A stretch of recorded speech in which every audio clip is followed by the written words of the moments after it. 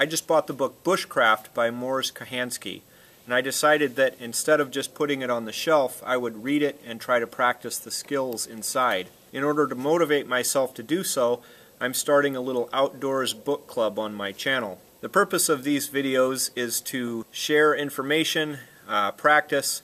I'm hoping to learn a lot in the process, and hopefully you will too. One other thing, I'm not an expert. If I was an expert, I wouldn't need to buy a book. You'll get to see what an average guy from Iowa does trying to practice these skills.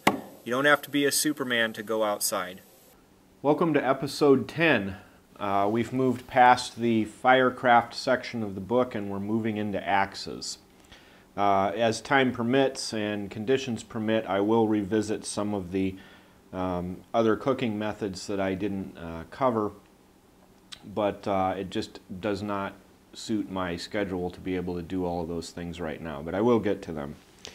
So for axes, the first thing I'm going to do here is I'm going to rehandle this old axe and basically start from fresh, because this old axe has a lot of things to demonstrate that are actually covered in the book.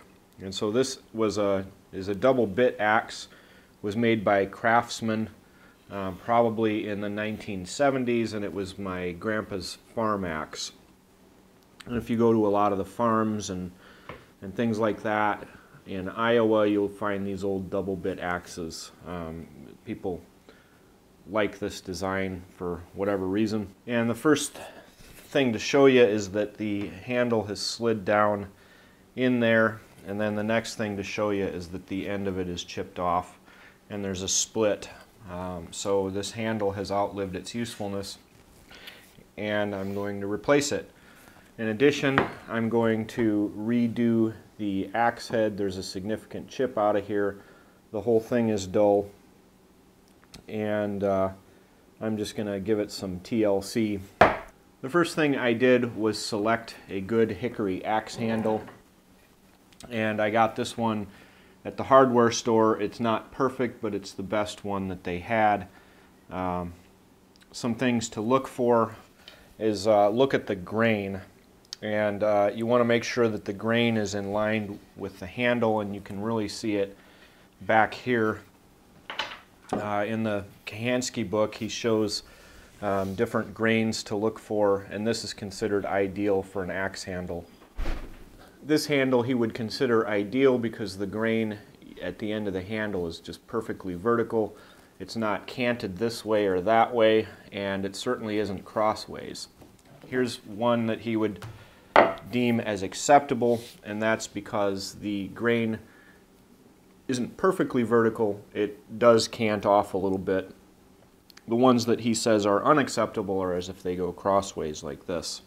The other thing I looked for in this was to make sure that there weren't any real obvious problems like big knots and other things like that, and it seems okay. I'm not crazy about it because they put some sort of a lacquer on the handle that I'll have to deal with at some point. I prefer to use linseed oil on my axe handles. It did, however, come with the little metal wedge that you need, and it also came with the wood wedge, and it looks acceptable. The other thing I noticed when I was looking at axe handles today is that not all of them were straight. In fact, this was the straightest one, and it's just about perfect, but there were axe handles that deviated fairly significantly through warping or whatever, so just be real careful when you choose a handle. The first step in rehandling this old axe is going to be to cut the handle off and then hammer it out. You wouldn't necessarily have to saw this handle off, but I'm doing that to make it easier to get the handle out of the axe head. And I'm going to save this old axe handle for sentimental reasons, and I'll probably make something out of it at some point. So now what I've done is I've supported the axe head between two little logs here, and I've got a punch, and I'm just going to try and see if I can get this to move. If not, another thing you can do is go ahead and drill and try to get that out that way. It looks like there's plenty of room around there. a final thing you have to look for is to make sure that the little metal wedge isn't still in there. And if it is, just pry it out if you can. It doesn't seem to be moving. One thing I am going to point out is that the axe handle came from that way and was pounded in that way. So you want to remove it that way as well. Because if you try to remove it this way, what will happen is you'll just end up tightening whatever wedges or whatever are in there. And it's not moving, so I'm going to try and drill this out a little bit. So I'm just going to drill a whole bunch of holes and hopefully it'll loosen it up enough that it wants to collapse. Well, I can definitely see why Mors Kochanski says you should never ask to borrow somebody's axe, because rehandling this is proving to be difficult. Even getting the old handle out, I drilled a whole bunch from the other side and drilled a whole bunch from here, and it still doesn't want to budge. So now what I'm doing is I'm just kind of sawing this, and hopefully I can get this to split by pounding it with a chisel or something. So this might work. I'm just going to try and split it from the inside out here, just by taking a cold chisel. Then hopefully that'll loosen it up enough.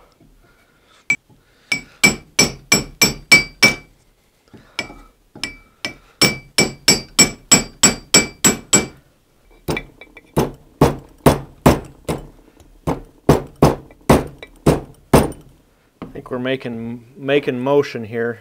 I'm able to pull out some bigger chunks. Making progress here. I guess when all else fails, there's always WD-40.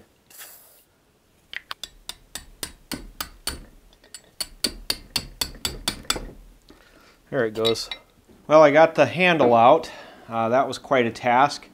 The next thing he says in the book is that if you're going to rehandle an axe, take some time and bring it back to perfection in terms of the edge and everything else. The first thing I'm going to do is to remove some of this rust, and I do it the lazy way with a little rust remover and some steel wool. You wouldn't necessarily have to remove the rust, but since I'm going to the trouble, I'm just going to bring it back to factory specs the best I can. Now that all the rust is cleaned off, the next step is to find on the inside here, there's a little bit of a burr. And what will happen if you try to put an axe handle in is that it will catch on that burr and kind of peel back some of the stuff. There's also one on the top, and looking at this, I think probably what happened was once that slipped out, my grandpa took a hammer and hammered on this, and he also made a little burr there. So I'm going to take that off. Looks like this axe was painted red at one time. That's kind of neat. So I'll just talk for just 1 second about files. A lot of files can only be used one way, and the teeth are aligned so that they should be pushed if it's a push file or pulled if it's a pull file. And if you use it like this, back and forth, what will happen is you'll wear the teeth down and it won't work anymore. This happens to be a double cutting file, so I can do it that way, but just beware to take a look at whatever file you're using to do your work. I will get a little bit more detailed into axe sharpening in another episode here or so, but I'll just show you the 3 things that he showed in the book if you're using a file. One is filing away from you, like this. And he mentioned that as the safest method, but it's also fairly inefficient. The next method he showed is filing towards the edge. And this isn't as safe because your finger could potentially contact the edge here. But he said that that's the one that most of the old timers use. And the third method he showed is if you have a file that's wearing out, what you can sometimes do is do this, and you'll get a little bit more use out of the file. So I've got the axe more or less ready to handle. I took the burr down on the insides, both top and bottom. I took some of the rougher edges off of the axe. It's sharper than probably most of the axes at the store, but it's not where it's going to be when I finish. And so the next step will be figuring out what I have to do to this handle to get it in there, and it doesn't look like I'm going to have to take off all that much. One final point about the sharpness of your axe. This one probably was never sharpened. I remember just my grandpa would get done using it and then prop it back on the splitting stump, whatever he happened to have at the time, and then lean it against the wall of the barn. And it was probably never sharpened. It probably was always neglected, and it took me a half an hour on a belt grinder or a belt sander to get this back into shape, and I can't imagine how long that would take with a file. So what Mors suggests, and I think it's a good idea, is that you return your axe to the proper sharpness after about every half hour of use, or every time you fell a tree or something like that. You just want to go ahead and go over the edge and get it back into shape. Because if you do it that way, you know, it'll be minor stuff that you're doing and it won't take as long. Whereas if you neglect it for 40 years, it takes some significant effort to get it back into shape. Now, how sharp is sharp enough? Well, according to Mors Kochanski, what you want is an axe that you can shave with, and it needs to be maintained that way. I'm actually curious to see what this axe head weighs. And it's coming in at 3 pounds 7 3/4 ounces. So now what I need to do is I need to fit this axe handle to fit my axe, and what you have to do is you have to kind of rasp this down a little bit. Just do a little bit at a time, and then after you do just a little bit, then do a fitting and keep doing it until you get to a point where it'll slide on. One thing you want to be sure of is that you take an equal amount from each side so that your axe head stays centered. So what I did was every once in a while I stopped just to check and make sure we weren't taking off too much and that we were taking off just enough. And I think we're there. The last little bit, I'm just going to hit on the handle here, and theoretically that should seat our thing really well.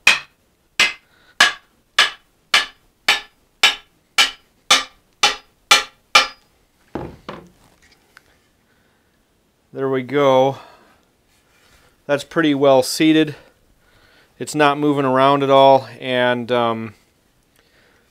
there's just they got it just right. There's just enough sticking out the top here. I don't have to do anything else. I will now drive the wedge. One thing I am going to do with this wedge is just kind of take the very top of these corners down so that it doesn't split quite as easily when I'm driving it in. So now the next thing is we're going to have to start the wedge in here, and I'm just going to open up the crack just a little bit because I don't think my wedge is going to be able to do that all that effectively. Now here goes.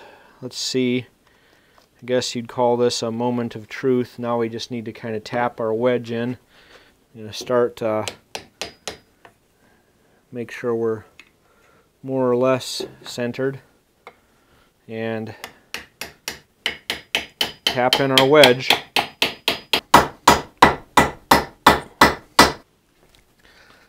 So we're hammered in, and I'm pretty confident that it's not going to go in any further and that our handle is more or less stuck. So now the next thing to do is to saw off the top of the wedge that we pounded in so that it's flush with our other wood. Now the next step is to pound in our wedge, and the object here is to spread the axe head this way and this way so that it holds better. And to do that, you don't want it this way because that might split it, and you don't want it this way because that's not going to do anything. You kind of want it cross-eyed like this.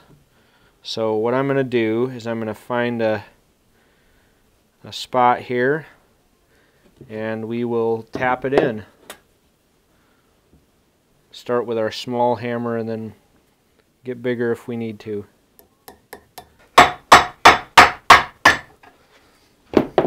There we go. It is now rehandled. I'm going to do 2 other little mods here just for fun. One of the things I really like about these GB axes is that 1.5 inches from the end of the handle they have a 3/8 inch hole drilled here and then countersunk, and that's real handy because there's a neat way that you can hang an axe with just a little piece of cordage and stuff, and eventually I'll get around to showing that. So I just went ahead and added that to my axe handle. And the other thing I want to do, because he mentions it in the book, is to just paint the end of the handle. I'm going to paint mine orange because I just love orange in the woods, and because of the whole Dutch thing. So that's it for this episode. In the next one we will work on axe sharpening.